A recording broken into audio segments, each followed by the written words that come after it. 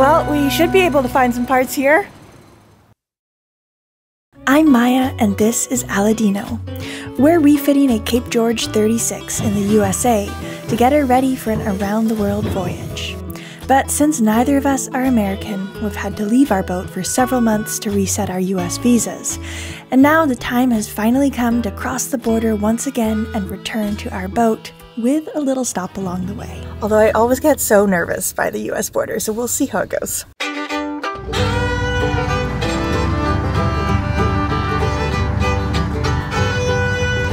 It has been about 6 months in real time since we've seen our boat. I know it hasn't been that long for you guys, but it's been a long time for us.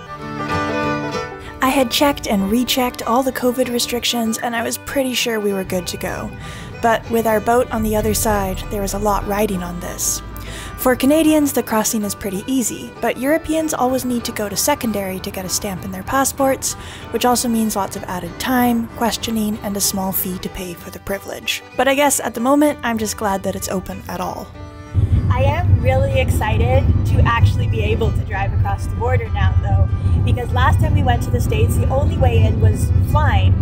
Somehow, due to COVID, they closed all the land borders, but now they're open, so I get to have my own car in the States. I've owned this car since I was 19, I think, and I'm so proud of it. It's a little 1999 Mazda Protege, and it just doesn't quit.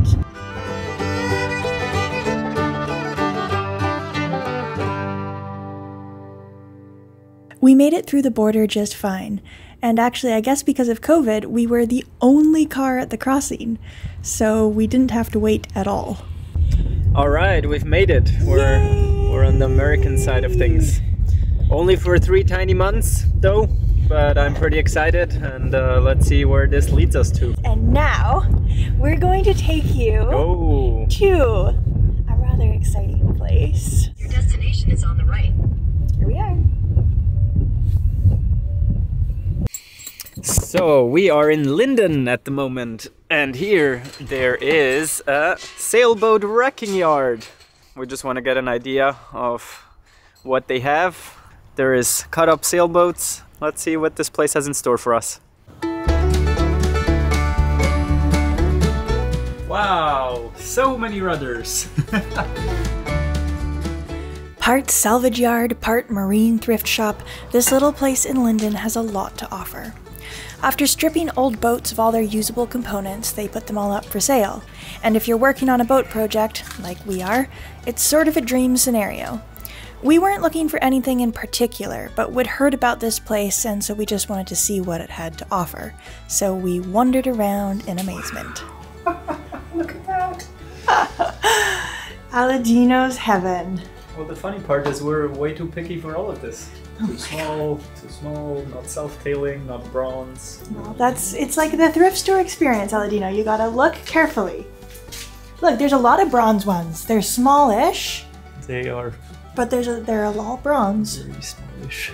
A place like this is extremely exciting. But of course, our boat is a little bit bigger than the majority of the boats that they get at the yard here. So I'm not sure how much luck we'll really have finding hardware components that are sized correctly for Magic Carpet 2, but it's still kind of like walking around a wonderland. Yeah. Just winches upon winches, and it's sort of like that wonderful thrift store experience where you also know that you can kind of afford it. So that really just adds to it, because you're like, I could own all of this!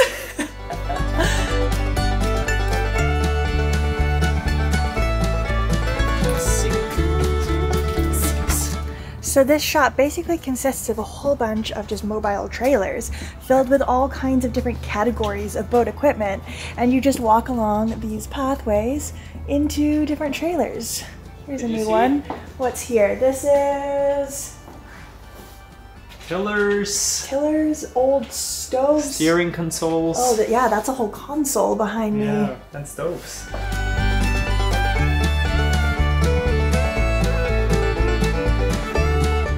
To properly visit any kind of thrift store, it's kind of necessary to look at every item, because a real gem could be hidden almost anywhere. Aha! Some lamps! Now we're talking. I really want a beautiful lamp to hang from the bulkhead in between the galley and the saloon. I'm not sure if any of these ones quite fit the bill. I'm thinking of like a trawler lamp, I think they're called, but nope. Oh, look at this kettle, it's so cute. And this place was a never-ending trove of potential gems, but we didn't quite have the patience to sort through everything this time around. We made a mental inventory of all the kinds of things we could find here for later on in the refit, but we hadn't seen our boat in a long time. And now that we were so close, the excitement had built up to explosive levels, so it was time to leave the salvage yard and hit the road once again. This time, destination Magic Carpet 2.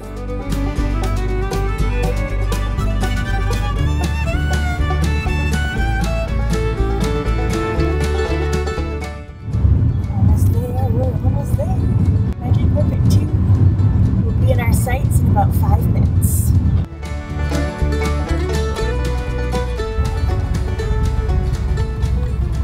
We're here!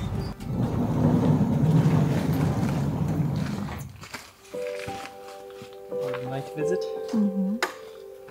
Ta-da! Just how we left it. Look at that.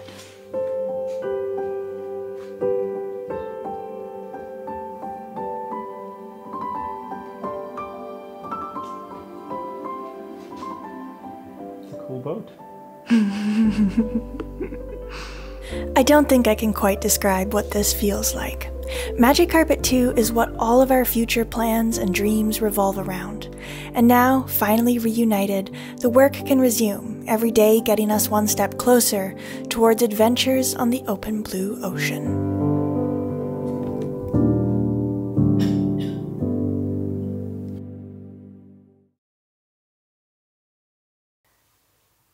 But wow, it feels good. It feels good to be back. I mean, it feels good, but at the same time, like, we've just spent the past little while relaxing at my parents' place. We've been doing lots of planning for the boat, and I've been doing lots of editing, but we've also been doing a lot of relaxing, seeing friends, seeing family, and I know that now we have to kick our butts into a million miles a minute gear and work super hard.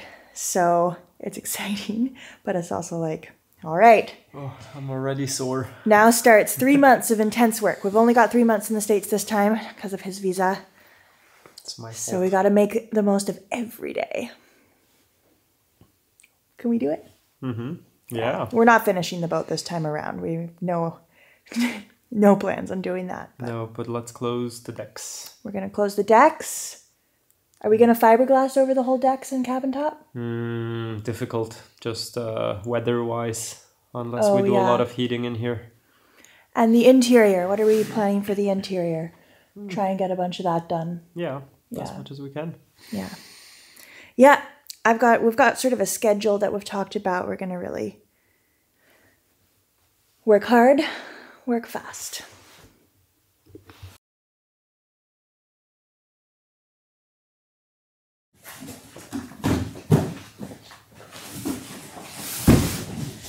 Hello!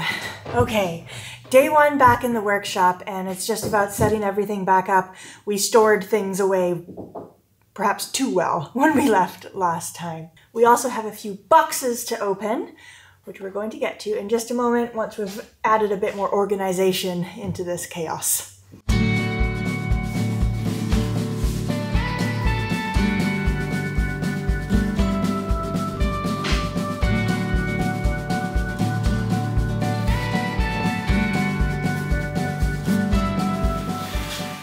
All right, workshop is set up. Now it's time to get into some planning and really look at what the next few weeks are going to bring us.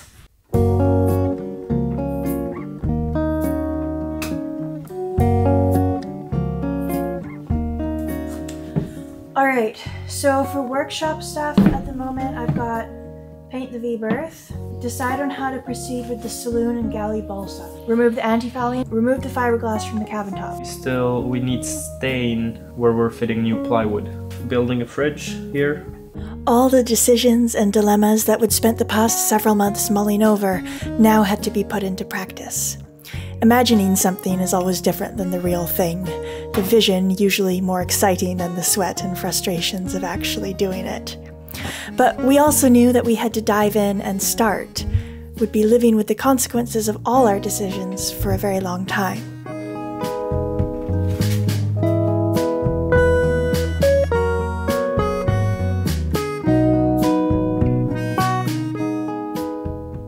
So one thing that I'm very not sure about is what we're gonna do with the interior finish of the saloon or the salon and the galley, because I love so much what we did in the V-berth with the new fiberglass.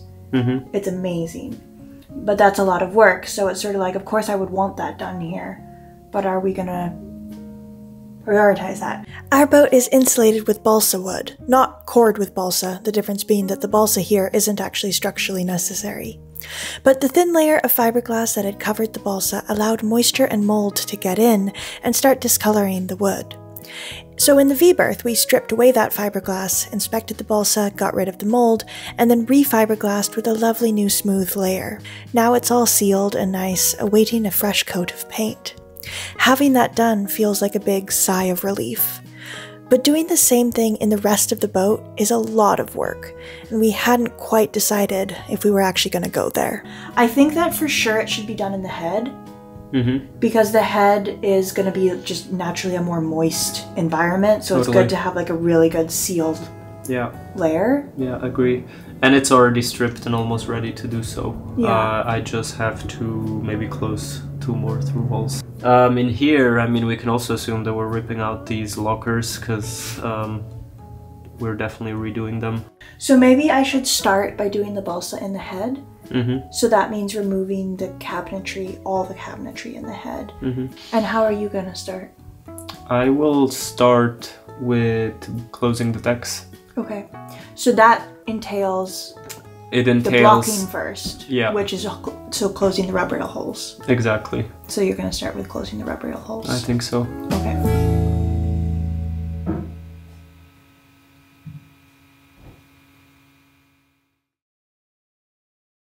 And also, upon our arrival, there were a few packages here waiting for us. They will show what is coming in the future. The package that I personally am the most excited about is this one, which arrived to us all the way from Sweden.